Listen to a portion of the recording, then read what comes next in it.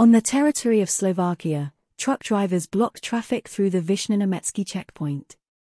According to the information provided by the border police of the Slovak Republic, the blocking of traffic for cargo vehicles in the direction of the Slovak checkpoint Vyshny-Nemetsky, bordering the Ukrainian checkpoint Izhorod, began at 1:30 p.m. today. This initiative was undertaken and is being implemented by the Association of Transporters of Slovakia. The duration of the blockade has not been announced, although it is not excluded that these measures may be of a long-term nature.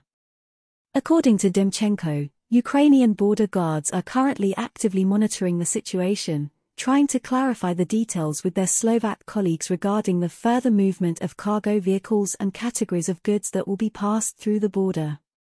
At the moment, there are about 300 trucks in the direction of Ukraine in front of the Vyshny-Nemetsky checkpoint.